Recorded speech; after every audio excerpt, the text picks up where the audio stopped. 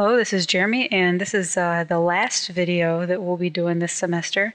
And in these sections, we're going to just get an overview of a topic that's typically studied in more advanced courses like maybe a Business Calc 2 or something like that. Really, for us, it's just about seeing what else is out there. And so if you read through the section, it will start giving you this idea of functions of multiple variables, and that's what I have here. And you know, A is just a way of getting familiar with these. They behave in a lot of the same ways you've seen other functions behave. In other words, I can ask you to plug in values and figure out what that might be. You know, like f of 1 comma 2, when you have two entries here, this would be the first one and this would be the second one, right? We could have like 6 entries as long as we have 6 variables up here. And this would still work the same way. In other words, I would plug things in. Since x is cubed, 1 would be cubed, right? And since it's times y, it actually would be times 2. Etc. So this would be minus 2 times 2 to the 4th plus 3. And if you do some calculations here, you get 2 minus 2 times 16 plus 3.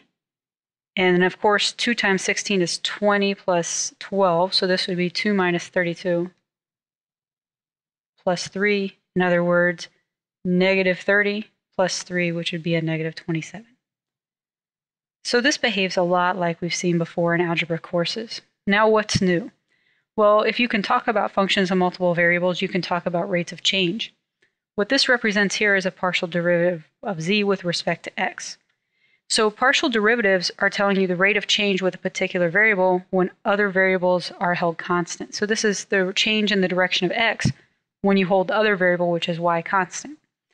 Now the big idea with these is you hold the other variable constant, and you do that when you're actually taking the derivative. So this particular derivative is telling me to say, well, let me write it out first and I'll show you what I mean so that I don't have to go pointing. Say, okay, in this first term, the x cubed times y. Because you're taking the derivative with respect to x, you want to make sure that you're treating the y like a constant. In other words, like a number. So if this y was times this x cubed, if there was like a 2 here, it would just ride along as we did everything else. And that's exactly what's going to happen here. I'm going to get 3x squared, and then it's going to be times a y. It just rides along. And then since I'm treating y like a constant, this term ends up being 0, just like the 3. And so this is actually it. This is the partial derivative with respect to x. Now, if you can take a partial derivative with respect to x, you can take multiple partial derivatives, and that's what we have down here. Now, this notation is pretty strange. One way to think about this is to break it up.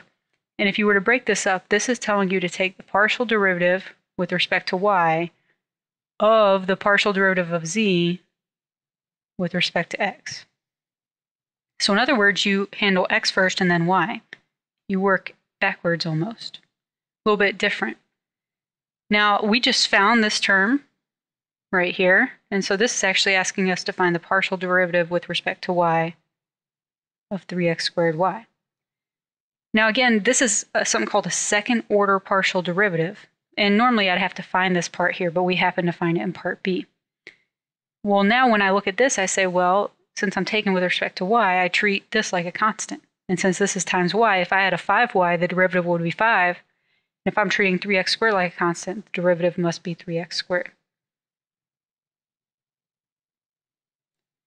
Now there's another type of notation that can be used, and this is equivalent to, in the other notation, f, we did x first, so partial with respect to x, and then partial with respect to y. In this type of notation, you go out this way. Now that's something you just have to get used to, the way the two notations work, but there's a really nice chart in your textbook on page 463 that can help you out with that. And we can see in part D that notation is used. So another way to write what part D is asking for is it's asking for the partial derivative with respect to y of the partial derivative of z with respect to y. And another way that would be written down is partial squared z of partial y squared. Now you wouldn't have to write this part down every time, but it helps me when I'm doing problems of keeping track of what I'm supposed to do first. So in other words, we have to take the partial derivative with respect to z twice. Or excuse me, with respect to y twice. So here's my function up here. We got to start with that. So when I take the partial derivative with respect to y the first time, well, in the first term I'm going to be treating x cubed like a constant, so I'm going to get x cubed times y, so the derivative is just x cubed. In the next term, since it's all y's, I take the derivative like usual and I get 8y cubed. And then 3 is a constant, so its derivative is 0. And now the second time around, x cubed is a constant, so it's gone. And finally, this last term has everything with y, so this is a minus 24 y squared. So again, the trick is paying attention to what's being held constant and going step by step because of the notation. I would be very careful because of this type of notation and making sure that I was doing the right steps in the right order. But otherwise, it's very similar to derivatives we've done before.